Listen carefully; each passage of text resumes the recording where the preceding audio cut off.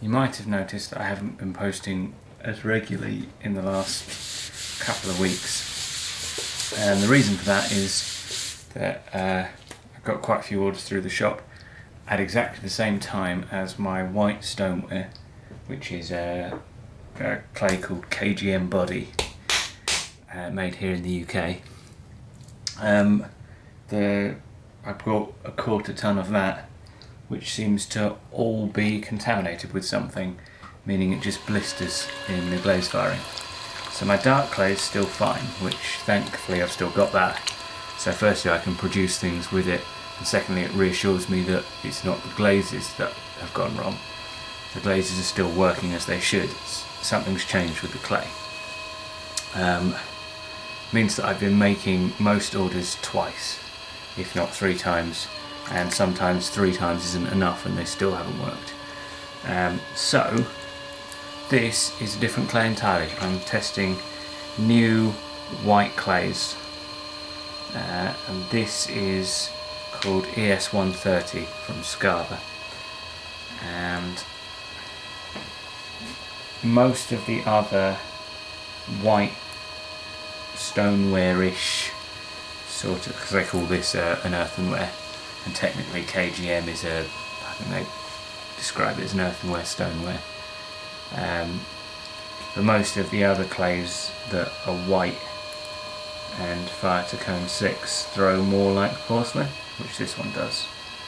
So part of the reason that I really like KGM is it's very easy to throw. It's got a bit of grog, and I think the grog is the reason, the grog's what's changed, and that's why it's blistering in the firing. And it's got a lot more grog in it now, and it seems to be much bigger, which I think that decomposing is causing some of the blisters, but definitely it means where my surfaces were nice and smooth before, if I trim the clay once it's leather hard, the grog catches the trimming tools and gouges the clay, and I think that physical texture to the surface is trapping air, and part of the reason the glaze isn't performing the way that it should. So these are all much smoother and throw more like porcelain. Now, I have not thrown real porcelain for a while now. It's one of those ones where I quite like the challenge of throwing it, but after it warps and cracks and falls apart in the rest of the process, I remember why it is that I never switched to it permanently.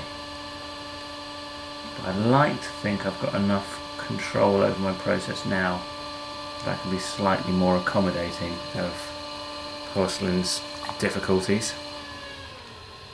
The only problem will be that the KGM and the anthracite, which is my dark clay, were very, very similar, meaning that I bisque them to the same temperature, have all my glazes at the same specific gravity, and apply them the same basically.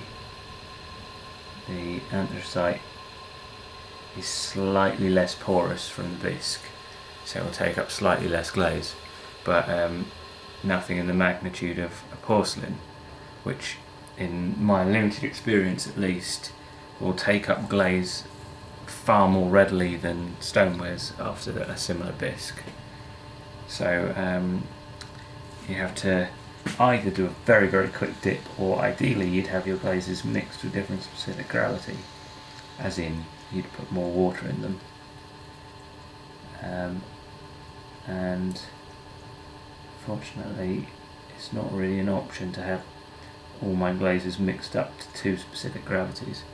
So it's possible, but well, we'll see how this one behaves. It throws quite nicely. I mean, again, this is one of those, I throw it and think this throws nicely, and then it cracks, so we'll see. But the other clay that I've tested so far is the PF570, which again threw very much like a porcelain, and people were commenting on Instagram that they've used it and it's a bit prone to cracking as it dries.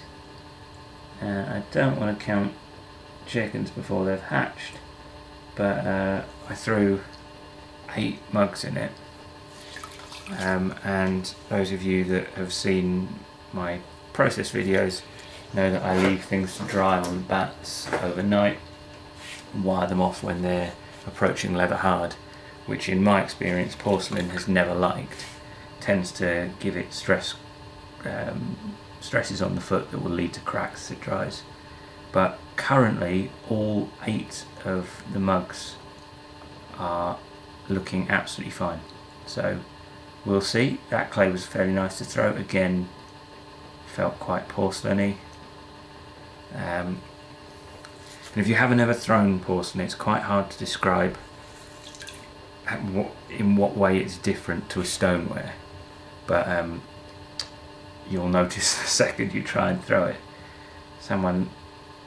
I've heard it described as like trying to throw cream cheese, which not too far off. It's got a weird elastic softness, and it's yeah, it's hard to describe. So that, oh, I've lost my ruler, should be a small fruit bowl, which I think is hopefully going to be quite a nice test.